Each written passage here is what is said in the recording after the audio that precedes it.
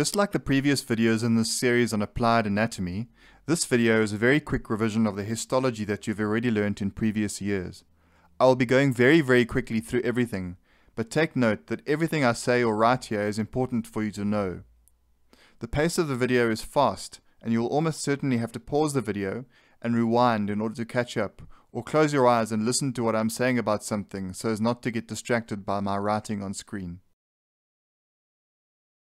Even though this video falls under the section on the reproductive tract of the cow, the histology that I'm going to discuss here applies to all of our domestic species. Where there are important species differences, I'm going to point these out to you.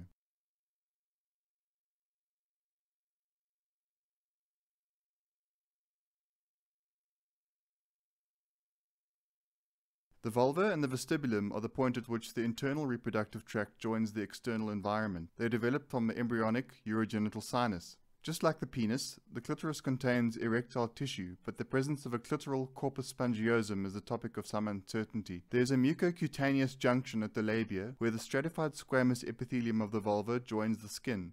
The skin is tough and well keratinized and doesn't allow very much water to pass through it. The mucous membrane of the vulva, on the other hand, is much more permeable to water and remains moist.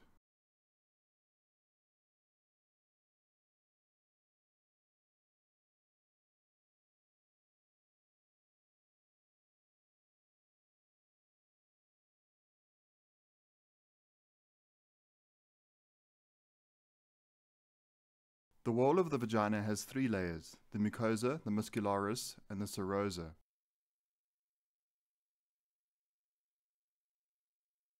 The mucosa consists of layers of squamous epithelial cells. The cow is a little different. She has stratified columnar cells in the cranial vagina, with mucus-secreting goblet cells amongst them, but she still has squamous epithelial cells in the caudal vagina.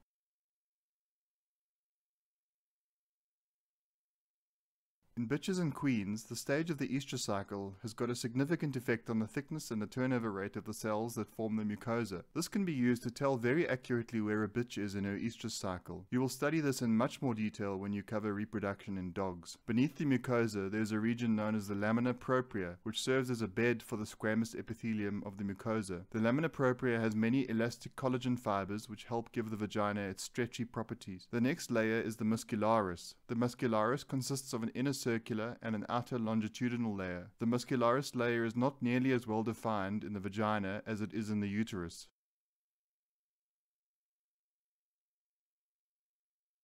The vaginal serosa, which is also known as the adventitia, consists of mesothelial cells on loose areolar connective tissue. It allows the vagina to move against other pelvic organs without adhering to them.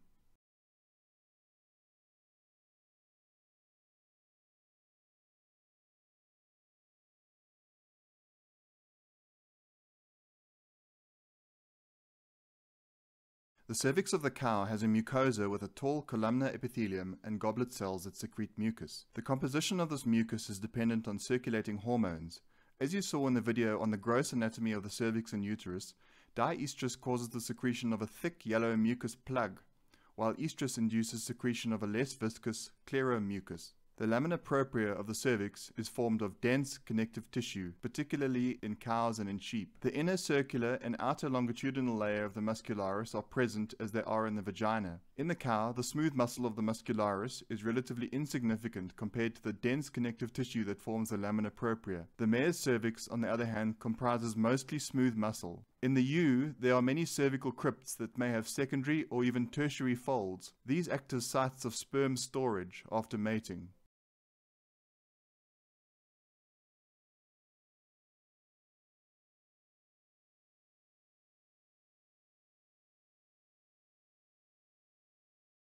From innermost to outermost, the uterus comprises the endometrium, the myometrium, and the perimetrium. The perimetrium is also known as the serosa.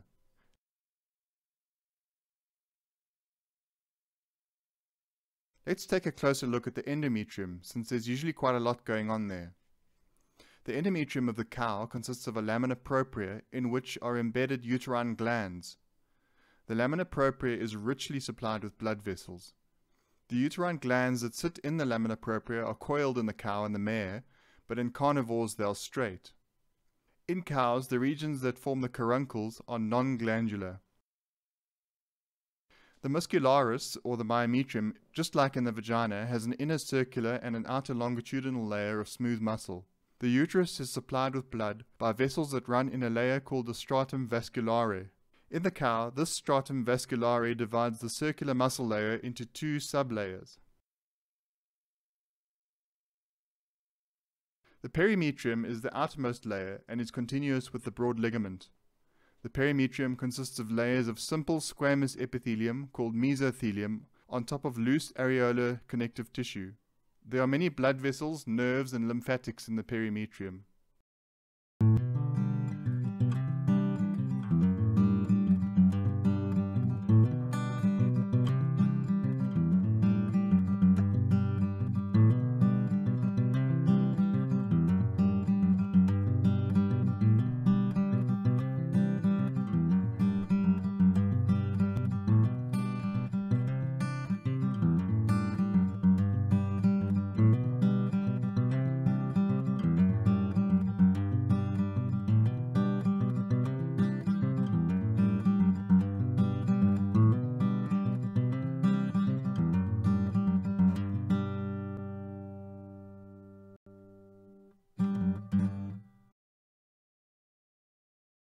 We haven't dealt very much yet with uterine tubes in previous videos, except very briefly when we covered the gross anatomy of the uterus. The uterine tubes are also known as the fallopian tubes. Some texts refer to them as oviducts. In my opinion, this is incorrect, since oviducts are structures that oviparous species like birds and reptiles have. There are three main segments of the uterine tubes: the infundibulum, the ampulla, and the isthmus.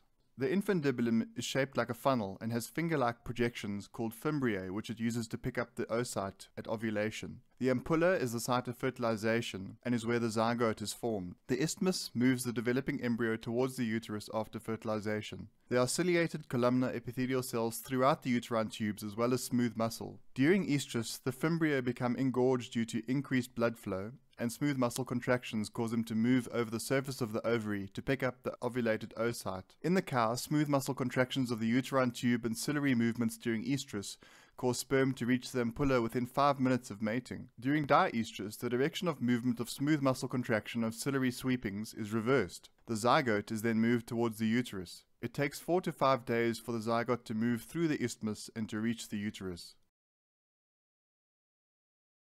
The ovary is divided into the cortex and the medulla. The ovarian cortex is outermost, while the medulla is innermost. In the mare, the cortex and medulla are reversed, so that the cortical tissue lies inside. Not only does the ovary produce oocytes for fertilization by sperm, but it is also endocrinologically active, producing hormones that regulate the reproductive cycle.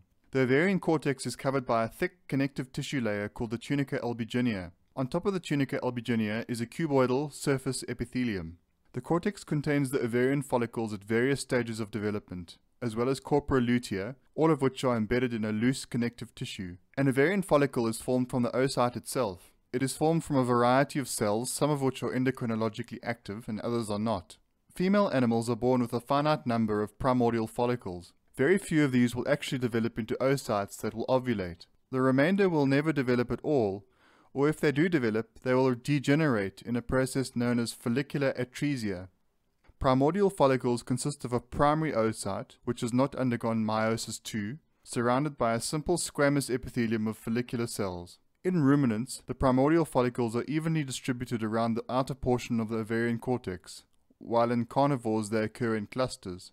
The next phase of growth of follicles are the primary follicles. The primary oocyte enlarges and becomes surrounded by cuboidal epithelium. Not all primary follicles will develop into secondary follicles. Secondary follicles are also known as preantral follicles. They are formed of a primary oocyte surrounded by a stratified epithelium of special follicular cells known as granulosa cells. Secondary follicles will start to develop a zona pellucida, which is a glycoprotein layer around the plasma membrane of the oocyte. The theca cells start to form around the granulosa cells in the late secondary follicle stage. The next type and the final type are tertiary follicles. They are also known as Gravian follicles after the 17th century Dutch anatomist Reinier de Graaf. Tertiary follicles are formed of a primary oocyte, which in most species undergoes meiosis II to form a secondary oocyte just prior to ovulation. Surrounding this are a stratified epithelium of endocrinologically active granulosa cells, which are in turn surrounded by a layer of cells called the theca. a fluid-filled cavity called the follicular antrum develops. Initially, follicular fluid fills up spaces between the granulosa cells,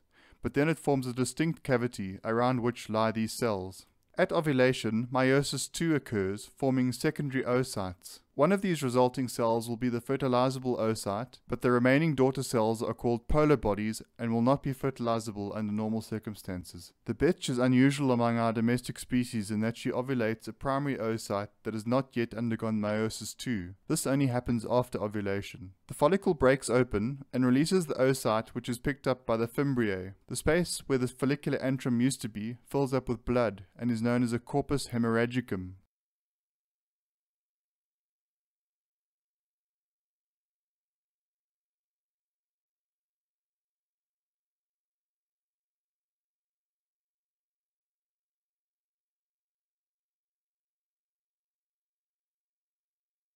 The granulosa cells and the theca cells undergo hyperplasia and change into different cell types. The granulosa cells become large luteal cells, and the theca cells become small luteal cells. These two cell types are quite important, so remember them for later. Sometimes the corpus luteum may have a fluid-filled cavity in the middle. This is completely normal and must be differentiated from a cystic corpus luteum. If there is no pregnancy, the corpus luteum regresses and is replaced by a corpus albicans. The endocrinologically active large and the small luteal cells are replaced by collagenous scar tissue.